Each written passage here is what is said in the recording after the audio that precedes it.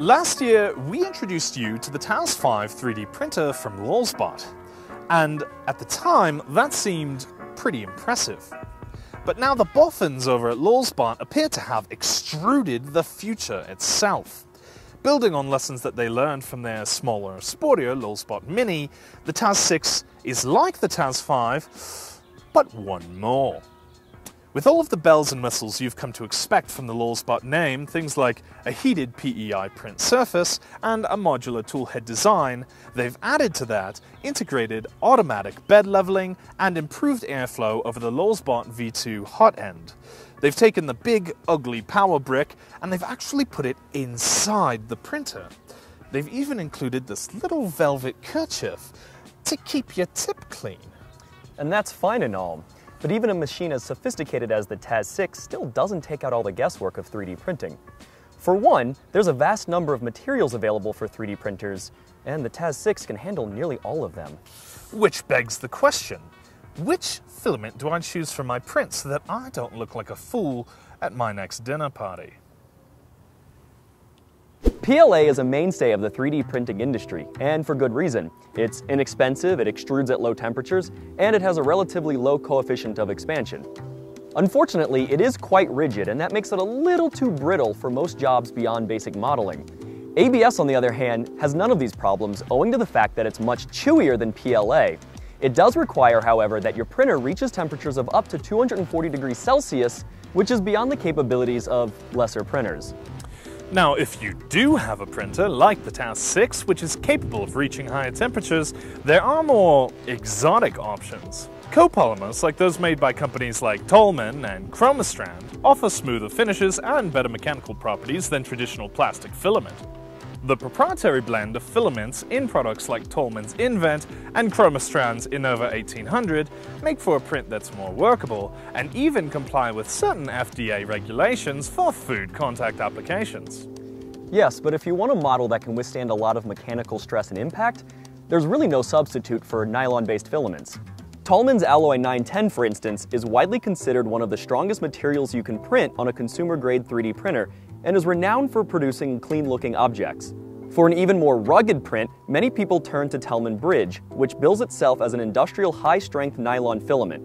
If your object requires some flex, look no further than PCT-PE, which boasts up to 400% elongation at break. But that's all very dry and, well, boring. So we've concocted our very own rigorous scientific test to determine beyond a shadow of a doubt which of these materials is truly fit to print, by subjecting them each to a mechanical stress test administered by this very carefully calibrated and incredibly sophisticated pummeling machine.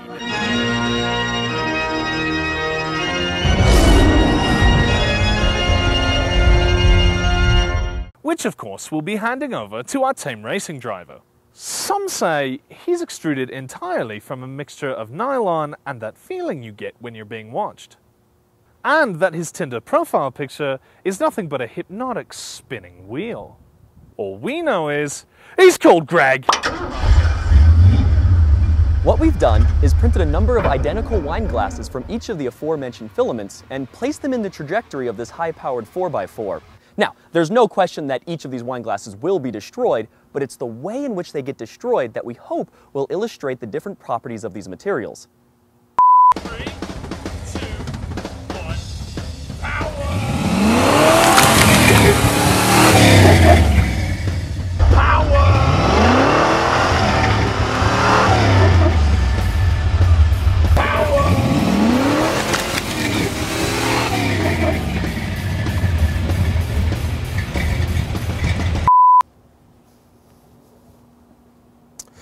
As you can imagine, almost none of our subjects survived our testing, but it's the way that they broke that we're interested in. The ABS, for example, didn't shatter and it didn't deform either, it just sort of broke along the laminations, which is what you'd expect from a material that isn't quite as hard as some of the others, but also isn't quite as brittle. The PLA, on the other hand, is a brittle material, and as you can see, it's shattered into a bunch of little pieces. Moving on to the copolymers, the Innova 1800 and the Invent, we can see that they broke at the stem, and actually the base of the Innova 1800 seems to have vaporized completely.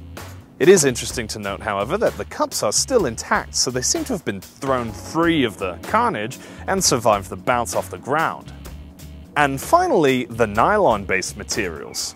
First, the PCTPE.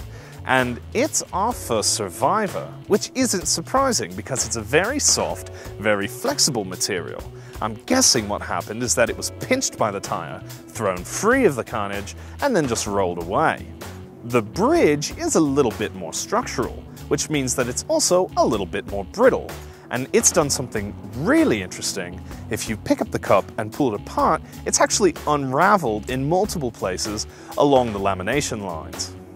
Finally, it'll surprise no one to learn that the Alloy 910 fared the best. It's completely intact and still glued to its base, which is what you'd expect from a high-grade industrial nylon. So Sean, what would you say we've learned here? Certainly the materials have their own uses. If you want the ability to print inexpensively, use ABS or PLA. However, if you need something with a little more mechanical structure to it to hold weight or be rolled over, ideally, then copolymers or nylon are the way to go. And on that bombshell, good night.